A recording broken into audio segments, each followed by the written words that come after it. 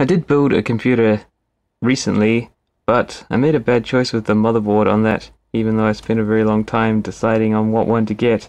It didn't have the integrated Thunderbolt, and I used the add-on card Asus Thunderbolt EX4, I think, something like that. It's been very unreliable, and some devices like my HDMI capture card don't seem to work when connected to Thunderbolt. So I decided we'll build a new computer, and this time we'll get a motherboard that does have the integrated Thunderbolt on it, and we'll hope that that works reliably. Since 13th Gen was released recently, I thought we might as well have a go on that as well.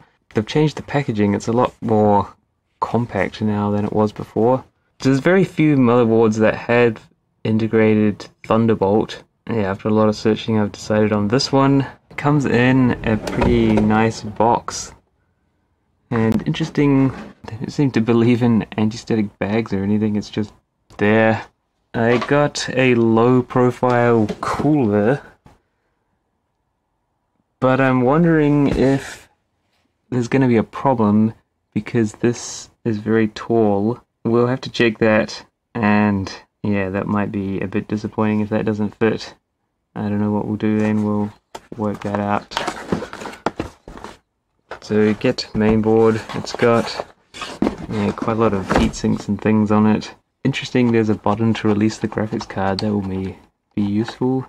M2 slots there, 3 PCIe, they're reasonably well spaced, which is good, unlike that other board.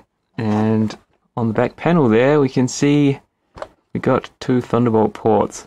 So we'll be trying those out, that's the most important thing. There's an additional PCIe power connector there, which means that the front USB-C can do power delivery. I guess we'll try that out too. Under here, a whole bunch of extra stuff. Get a card. Okay, scan the QR code to get a surprise message. There's a USB drive, which I think has the manuals and things. It seems to be USB 3. Plug in random USB drives that you find lying around, that's always a good idea. Oh, it comes up as a CD-ROM drive. I guess that means you can't use it for other stuff. And then 24 gigs? I guess it's a 32 gig drive that has a fixed CD-ROM on it. That's interesting. Got all sorts of software and things. Okay, so there's this card here, which I think that gives you more M2 slots. Wow, it's really heavy. A Hyper M2 card. I believe what that does is it means you can plug that into a PCIe 5 PCI slot and turn on bifurcation, so it will turn into 4 slots, I guess. Turn your PCI into 2 4x slots.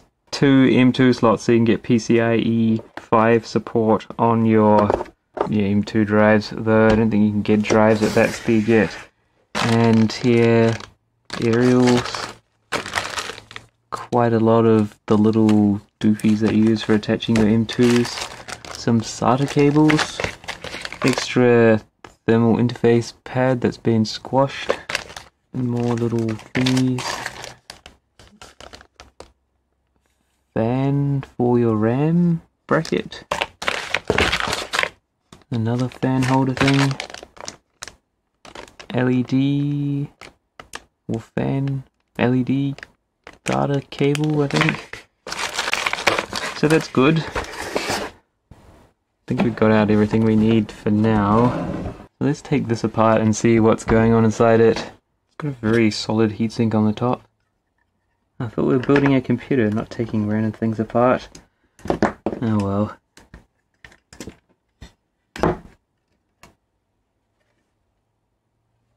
Oh, there you go. It's got various power supply stuff on it. I guess that's just a 3.3 volt power supply from the 12 volts, and maybe it's got a SATA controller on it.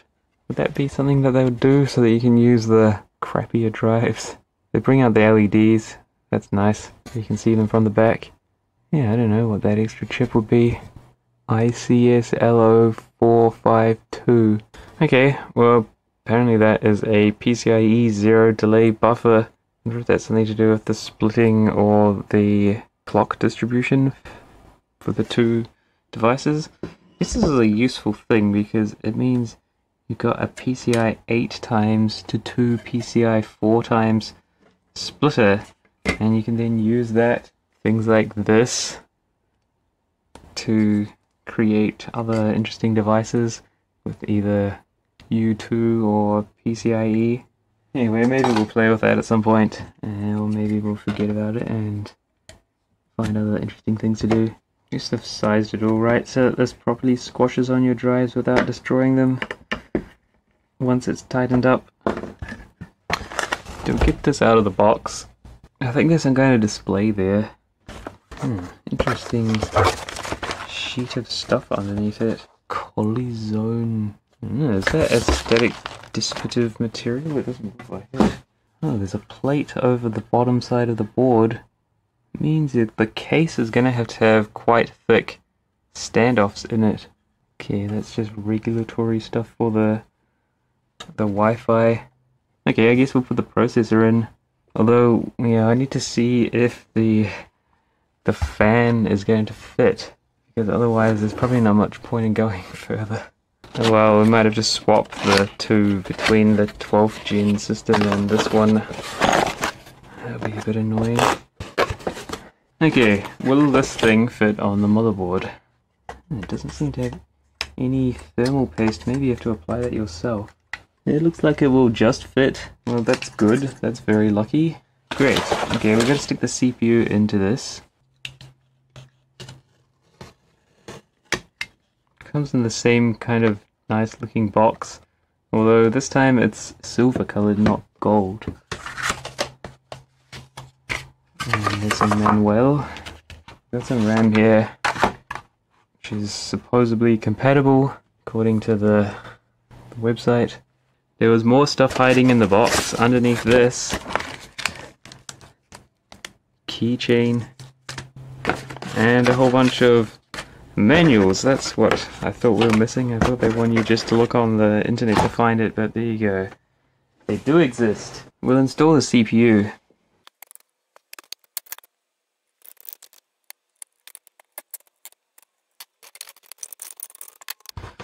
And then some RAM.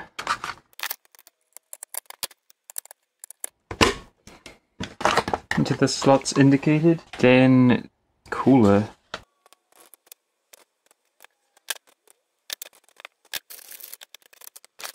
This is a very heavy board.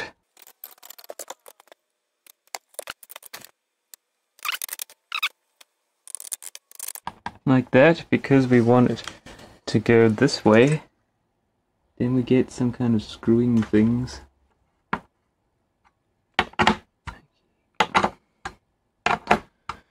Thing called low noise adapter. Does that mean it's got some parts in there that will slow down the fan? They give you the pattern 2mm dots, 4 in the corners, and a 3 to 4mm dot in the center. Now we'll prepare this first. We have to take the fan out. Hopefully that's a good one. Ready to go on like that. It's not going to interfere with anything. Alright, we use the paste. It's near the corners. Okay, that's way too much. Move that into the center. Make a massive mess of it. Awesome, because it just comes blasting out when you squeeze it. Maybe I should have done the big dot first. Yeah, I can feel it spreading around.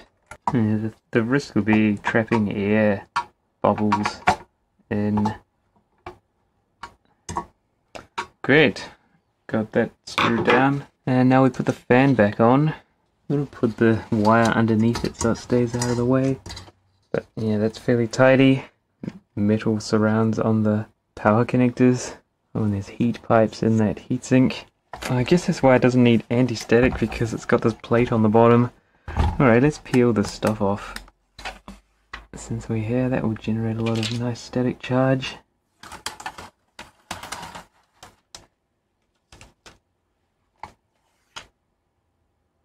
Oh, okay.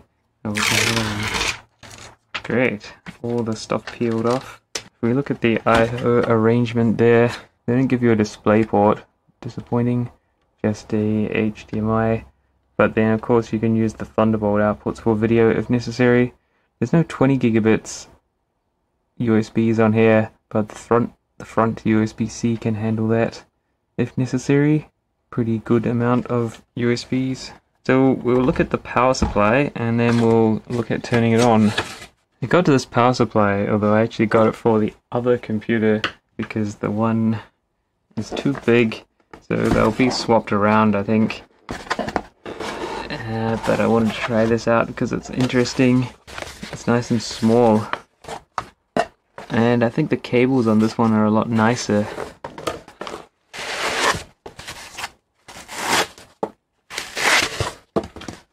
Look at that, it comes in a little packet. So tiny.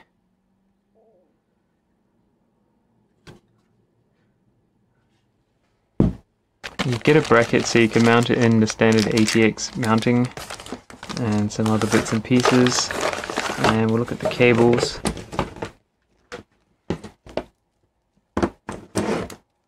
The EPS 12 volt type connectors, the motherboard, and then we got the PCIe connectors, 2 of those, and then some SATA and other drive power connectors. No floppy drive connector. Oh well. And annoyingly these are all those type, which is not very nice when you want to have a stack of drives. You really need a bunch of these end ones. That's a little bit disappointing. These wires are fairly nice though. Quite flexible, quite short. I suppose because this is meant for small case builds. This is good. This is a lot better than the, what is the other brand? Corsair brand, because they put extremely horrible sleeving over everything, which makes it ugly and makes it very hard to manage because you cannot bend this. And the problem is, as we've seen with the new RTX cards, when you bend the wire close to the connector, they don't make a very good connection and then they burn and catch on fire. So this here is a lot nicer because you can plug it into your card, whatever, and then bend the cable nicely while keeping the crimp pins in the connector perfectly straight so they stay connecting properly. Can't do that with this, it's just disgusting. The only way you can bend it is up here, and by then it's too tall for the case with your graphics card. It's a very poor design. What I wanted to do is test, do these cables, or are these cables compatible with the Corsair ones? Are they using the same thing? Oh, it's a bit dodgy how those swap over, isn't it? Not too bad. So how have they wired this? I also have a much older Corsair PCIe one from an older power supply. I was wondering, will these be all compatible with each other? We see at the power supply end, it's whether or not they've used the same keying, because yeah, they've changed that stuff. See, that won't connect. The Corsair ones are incompatible with each other. See, that's got 2 rounded ones on the top row, whereas that only has 1 rounded one at each end, so that won't connect. But this Phanteks one, it looks like it would work. PCIe. And then they've wired this so the top row here, with next to the clip, goes along and ends up at the top row next to the clip. So is that the same as this? Looks like it. Well, that's quite encouraging. So that means this older Corsair one should be compatible with this Phanteks power supply. But it's blocked by them only having a center notch for the keying, the clip. Also, I think the shape of these have changed a bit because that's a lot. It's very loose feeling compared to these.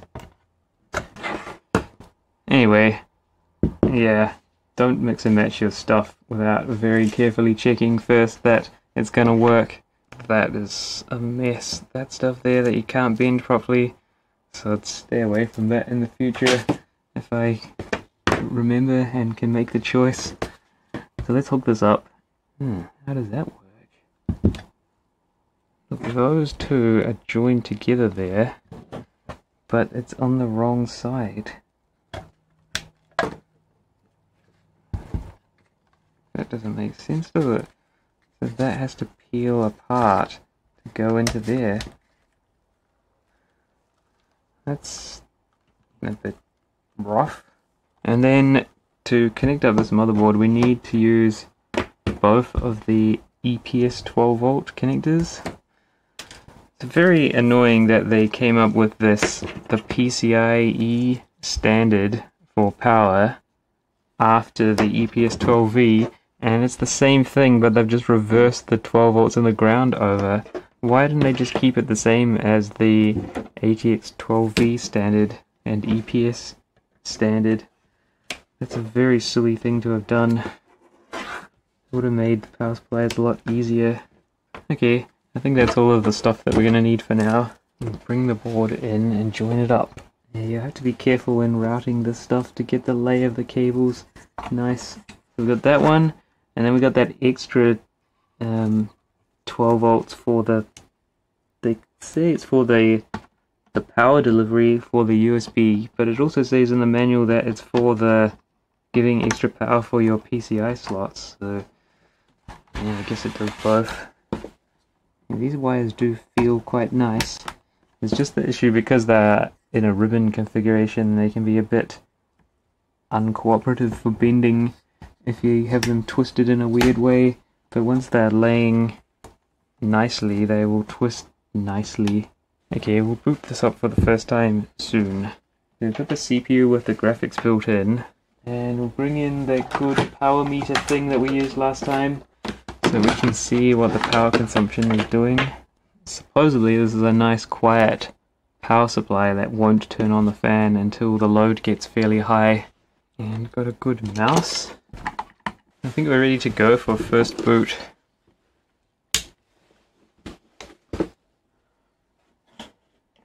We're using this. Look at that. There's a display there. Oh, was it just an LED display? I thought that was like an actual screen that you customize stuff on. But maybe it's just LEDs behind a panel. And that's a bit disappointing. I thought it was going to be a fancy display that you could program stuff onto. Okay, let's start. We'll push start.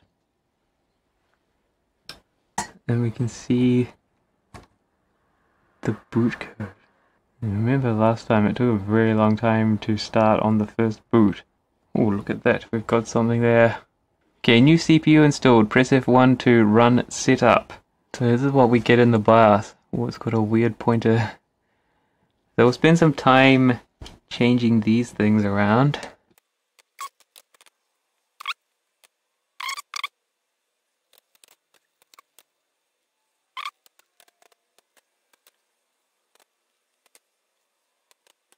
Thunderbolt, good, that's all enabled. Thunderbolt boot support. Whoa, this is exciting, we need to try this. Ah. You know, I was wondering, can we add the Thunderbolt card to this as well? More Thunderbolts? Anyway, this is very exciting. Thunderbolt boot support, so we need to test that out. Oh, so it has a TPM. That's one thing. I thought these here were the TPM header, and I bought one to plug in there, but that's some other thing. It's not mentioned anywhere in the manual, so I guess it's built in. I suppose that makes sense. That was a bit of a waste of buying one. Anyway, it's all pretty normal stuff. Biases in there yet. APM.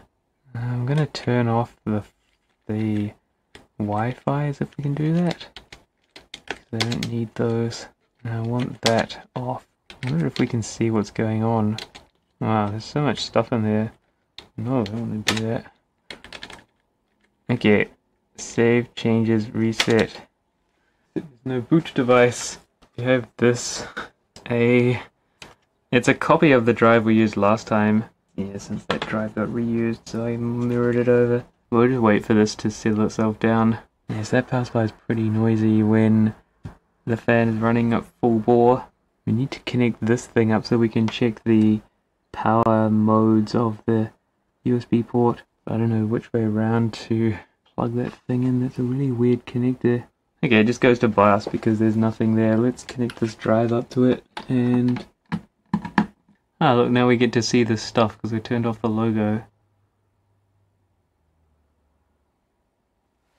Okay, we're booting off this random cheap AliExpress SSD that I got just to see what they will be like. Seems okay, the performance of it is pretty fast in benchmarking. It might need to reboot a few times, no? Oh, look at that, we're already ready to go, just like that. Here is a computer. Well, that was easy. I have to make this full screen so we can actually read this stuff. So we've got an i9 Raptor Lake 125 watt TDP. I don't think there's any BIOS updates for this yet. It's 32 gigs of RAM. Got 64 gigs, but that's in the other system at the moment. Alright, so we're gonna try do this. A bench. Okay, so that's 16914. Don't know if that's good or not. Okay, so it's pretty good. Compared to the i9 12900KS, that benchmark score was 12,047, whereas this one is 16,914, so it's a fair bit better. I'm going to plug a network into this and we'll just see if it gets any updates. Presumably the network will work. Let's open Device Manager. Let's see. Ah, yes. So it's not quite plugged and played, is it? Well, I've got the USB stick here. You can plug that in and play that. Oh, we should get to go to the website though. Yeah, it would be better off going to the website to get drivers. Of course we will. This is the wrong one now because this is the website's a bit weird. Maybe the network. Is that right? Would the network be not installed because it's different? Probably one of those. Yeah, look at that there. Ah, that's interesting. It must have a different network controller. Guess we'll use the USB drive after all to update the network driver. LAN should be that, shouldn't it? We'll just put it on LAN. Okay. Good. Okay, so this should have a network connection now.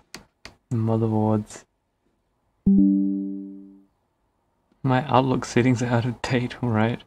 If there's any BIOS updates out yet. I think we're still on the initial one, are we? I don't know, there's another one. Improve the system performance. I guess we should do that. Yeah, we got it. The video's probably done because, well, we set up the computer. I don't know what else we need to do. Except what we need to do is, well, we'll update the BIOS. And then we're going to try booting from Thunderbolt. And maybe doing some benchmarking. So I've got a couple of devices here that we can test out. Got this fairly good Samsung drive. That's a PCIe 4 drive. So we'll put that into a Thunderbolt enclosure and see if we can boot it. And I've also got this other Samsung drive, which is another PCIe 4 drive.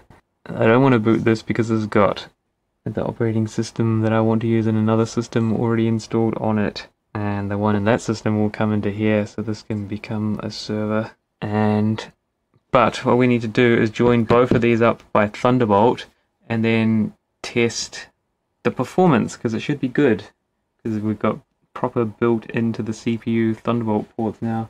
I've got this thing, this is a Titan Ridge Thunderbolt controller in there, and we'll give that a go with the 980 Pro drive, and then some various adapters. We need to join this drive up. Look at that, that's so good. 30 watts power consumption.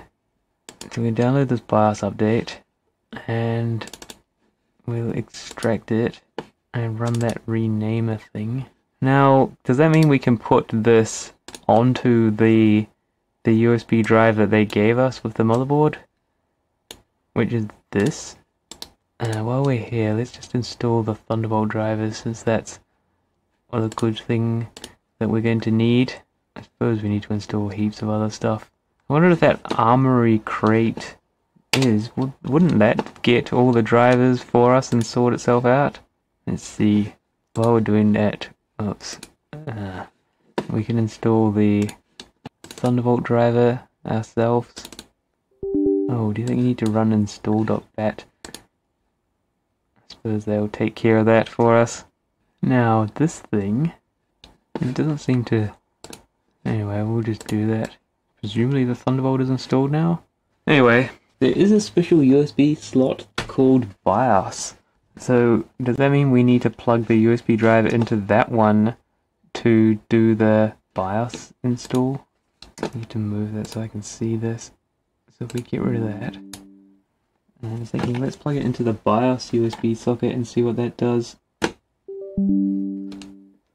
think it changes anything, but that's probably more accessible to the BIOS.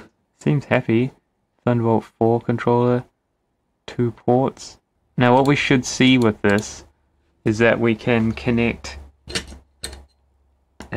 2 drives and saturate them both, but they won't be sharing the bandwidth. That's the goal. Is normally on Thunderbolt, well, on the add-in cards and older systems where they had a separate Thunderbolt controller, it was just sharing 4 lanes of PCIe to one Thunderbolt controller with 2 ports, so you couldn't actually achieve the maximum bandwidth per port. But now that the Thunderbolt controller is in the CPU, you should be able to get full bandwidth out of each port at the same time. So we'll prove that. We already did that on another video in that 11th gen system. Let's do the BIOS update, and that way we can redo all the changes in the BIOS again. I don't think that's doing anything, is it? Now that we're on the internet, we'll have to just go through all the drivers and get them. I was thinking it would be quite similar to the 12th gen motherboard, but I guess it's not. We've got a Thunderbolt toast component. The toast of a Thunderbolt. Okay, we'll reboot and do the BIOS install. Just check, we did put that on, didn't we? Yes, that cap thing is there. Does that mean we can press a button on the motherboard? Ah, I was pressing F1, not F2. Okay. Yeah, we should pull that drive out because then we can just go and do it. Anyway, I've mounted this up so we can test booting that. Okay, so that should be under tools, is it? EZ flash. Yeah, so you can put that, you can make that flex key, is it that one there, the other button? Anyway, let's go do this. We're not in BitLocker with these, so that's okay. And now we'll just wait a really long time. Yeah, let's do that. Oh, does it tell you the progress on that screen? I think that's what it's doing. Maybe it's gone to 51. Just it's going pretty hard on the power consumption. We'll just have to wait for this to finish. Okay, it's done a reboot and now it's doing this thing. So yeah, it looks like it's done, and then there's more. So we'll wait for that. I guess that's done now, and then we'll actually go into the BIOS, and then I'll have to reset all the things that we set before again, and then we can carry on. Yeah, then we'll try and boot this drive. This does have Windows on it already as well. It's probably going to get formatted and maybe made into the system drive for this. I'm not sure. Changing my mind of what I want. Right, the BIOS is being set up again. Let's try booting the Thunderbolt device. We plugged it into the first Thunderbolt header, and then we'll connect this thing up, and then we'll get this to reboot, and we'll see what it does. If we're lucky, we should see the lights flashing there. Oh, look, it found it. It says there, look, Thunderbolt. Oh, I think it's just rebooting, isn't it? Maybe, I don't know, look, it's doing it. So I had to do another reboot for some reason? Wow, maybe, well, we'll see. Look at that, we've booted off a Thunderbolt drive. It says your pin is no longer available. That's a shame, isn't it? Can't use my good ass pin. My poor pin. Yeah, we're gonna have to do this just a moment thing for ages, and we can't because there's no internet because it doesn't have drivers. Yeah, that's the problem with, I don't know why latest versions of Windows don't have drivers for the Ethernet stuff. Been around a while. Anyway, I know how to fix that. You just grab a USB Ethernet device, plug it in, connects to the internet, and then it's all good. Like this guy. Ethernet, and pretty much immediately as you connect that little icon in the corner will change to internet, and then it'll be all good. Well, it did the other day when I was doing something. Oh, maybe it's temperature that it's showing. Is that showing the CPU temperature or some other temperature? That has gone down now because it's not doing that flashing. See, the power consumption's way less. This pin changing thing seems to be quite a painful process, taking its time. Anyway, at least we've proven you can boot, we've kind of proven you can boot off the Thunderbolt, which is exciting. I don't know how that is useful at the moment, but it's exciting. Look, we got there. It's got lots of stuff installed on it, isn't it? I can't even remember what we'd done on this computer. Oh no, well, on this Windows install. It was for the other computer, and guess it's got everything set up ready to go. Crystal disk mark. We should mark our disk, although we probably have to install the Thunderbolt controller properly, don't we? Display. It's all dumb Windows 11 stuff. What an annoying waste of time that was. Let's just try it and see what happens. This will be coming up as a system disk, so it means it won't be, it will have the proper caching turned on, so the performance should be reasonable. Yeah, it's pretty rubbish. Or is that normal for Thunderbolt? It says there that the motherboard comes preloaded with a LAN driver helping you connect to the internet quickly. So I guess they've realized that problem, that Windows doesn't have the built-in drivers for the 2.5 gigabits port. So that will sort it out. Should we install this or not? That armory crate thing, it's confusing because it seems like it can do drivers, but then when we looked at it before, it didn't seem to be able to do drivers. Anyway, we'll just let this benchmarking finish, and then it'll come back and decide what to do. Ah, yes, we're going to benchmark 2 drives, aren't we? Two drives together. That's really, really hot.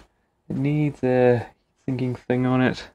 Okay, while we're waiting for the benchmark to complete, the display driver must have got installed because now it's popped up to native resolution, and looks like also some Windows updates are done. The hard disk light's still flashing a lot. I rested a heatsink on there because the drive's getting burning hot. But we can see there the CPU though, nice and cold. Presumably that's its temperature, 34, 30. That's pretty good. Power consumption, yeah, jumping around. So we can see there the performance of the drive while connected over the Thunderbolt is pretty good for reading. That's about as much as you're ever going to get out of Thunderbolt 4 USB 4. Let's check the power delivery ability of the Thunderbolt port. We'll plug into the other one with a 100-watt capable cable, and then we'll join the Thunderbolt 3. Oh yeah, it's the PD 3.1 trigger. So we'll see what this can do. Nothing. Huh, okay. It looks like it can't do any power delivery. Disappointing. Okay. Well, that's that then. No power delivery on the Thunderbolt ports, which is interesting and surprising because the Thunderbolt EX4 add-on card for the other motherboards, that has power delivery 100 watts. And I thought it was a requirement of the Thunderbolt specification that it support power delivery of a certain amount to have that USB 4 specification. I don't know. Anyway, we'll try the front port. I've plugged in the adapter for that. We'll see what that says. It says PD3, 9 volts, 15 volts, so 45 watts, 20 volts, 60 watts. Oh, okay, so on the front USB 3 port, or USB-C port, you can get 20 volts, 60 watts out of it. There you go. So it does support 20 volts up to 60 watts. So that's 3 point something amps, is it? We'll just load that a little bit just for fun. There you go, that's 15 watts coming out on this load bank. Probably not a good idea on this tiny little load bank to put too much. So that's encouraging. That means we can power the dock thing. Let's test that out. Because what we need to do next is connect up a... I'm going to try connecting this at the same time to the other Thunderbolt port and see if we can get that to do stuff with the benchmark it. So is the Thunderbolt driver even installed on this? It is. Okay. There you go. Whether or not that just installed itself or...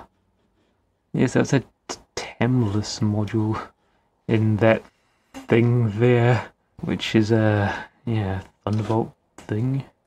TAMless.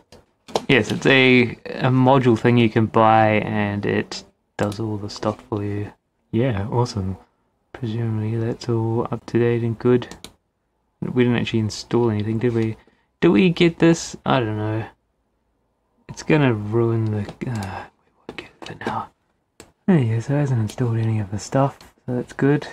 And so it just pretends it's connected by the normal way. Alright, we're gonna try connecting this drive up. To do that, we're gonna have to introduce a SATA power adapter. Power supply is pretty hot. I guess that's what happens when there's no airflow in it. And we're going to try it in this adapter first. And if that doesn't work, we'll try a different one. Of course, we cannot interfere with that one at the moment because we booted off of it. So I wonder if the Windows licensing will work, because we booted this drive, which was activated on another system, and it seems to be just activated here. Does that mean if we fresh install now on this system, it will be activated again? Just mint, all happy and good going on there. Let's see, will this come up? Oh yeah, look at that. The wave link thing. Oh wow, look at that. It came up with the drive. The only problem is I can't get to the mouse anymore because it's hidden under this. So I guess we could have booted over that one.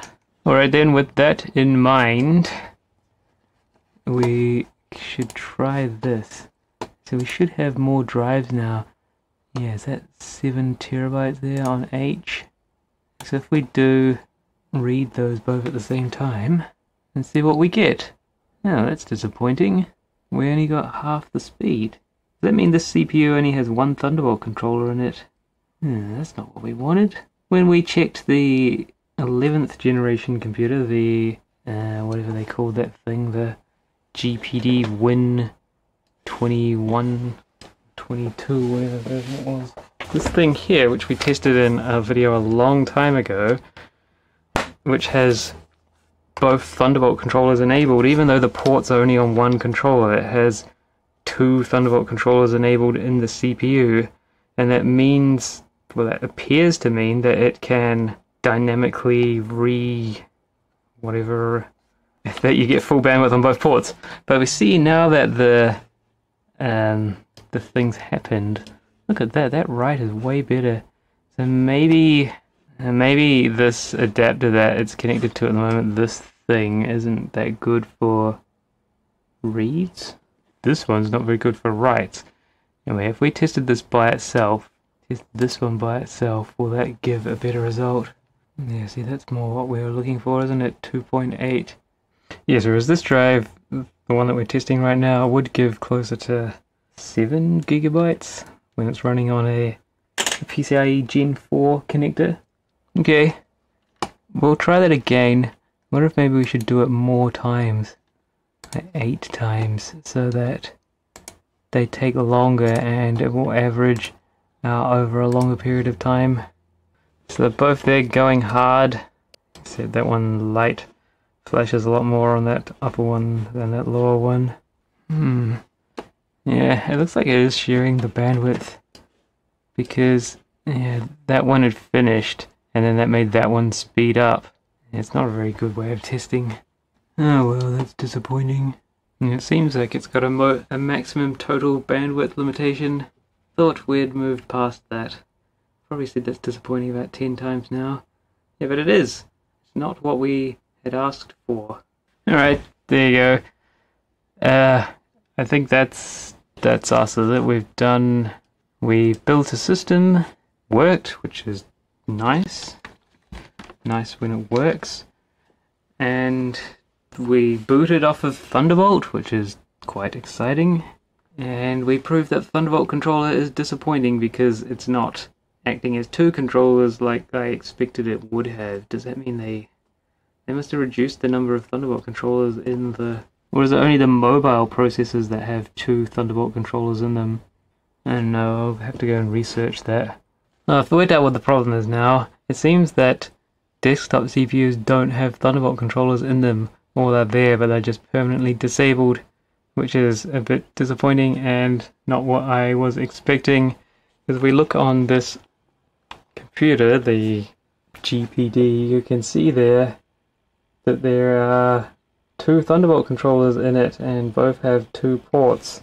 And when you plug devices into it, it looks like they're coming up under the same controller, but they still get access to full bandwidth.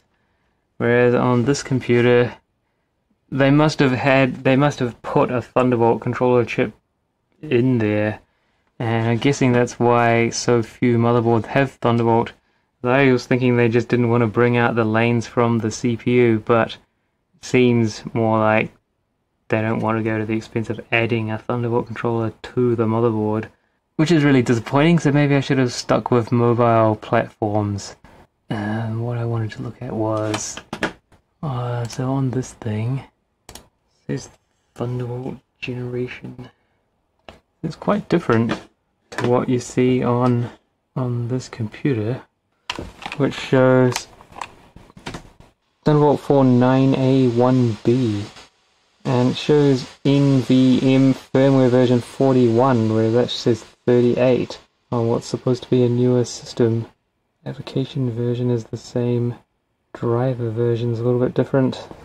So yeah, I don't know what to think about that. I guess that's just what happens. It's a disappointing revelation that there's no Thunderbolt. Why am I so obsessed with Thunderbolt anyway? It's because I want to join the capture card and a dock up by the Thunderbolt to make this computer out of the way and then have an easy way of connecting my devices. So when it's time to do video recording or streaming, I just want to join it all with one Thunderbolt cable to turn on and connect up the capture, the audio, and cameras and other bits and pieces. Because having them plugged in all the time, it uses quite a lot of power. I've noticed like an extra 20 watts of stuff would be needed. So it would be nice to only connect those by Thunderbolt. So I'm going to have to test now, will the capture card work on the Thunderbolt on this motherboard? And if that doesn't work, then maybe I'll be selling this and changing to something else. Because it doesn't work on the Thunderbolt EX4 add-in card on the previous system I built, which was the main motivation for getting this one, thinking that it would bring out the built-in Thunderbolt, but yeah, that doesn't exist. So I'm going to try the capture card in this system and we'll see what happens. Well, it turns out it's no good. I tried the capture card in the Thunderbolt enclosure, which is where I want it to be, so that I can connect it only when it's needed and not have it to waste power. So it uses about 15 watts all of the time, but it doesn't work. Same as it didn't work in the 12th gen system, which was the whole point of buying this one, was to get one that had integrated Thunderbolt, because that had been successful in the past on laptops where this worked fine connected to several different laptops with Thunderbolt, but it doesn't work with this. When you connect it, it comes up as installed and working fine, comes up in OBS, but the screen is either just black or green, and you can't get any picture. You can't even get the test pattern, which comes up when there's no signal connected. So I don't know. Yeah, so I'm not sure why the Thunderbolt on these new systems doesn't work. I assumed it was because it needed the built-in CPU Thunderbolt, but then one of the laptops I have doesn't have that either. So there must be something wrong, and I don't know what that is. So there you go, that's 13th gen system, which seems like I bought it for no reason because it didn't do what I wanted it for. Awesome.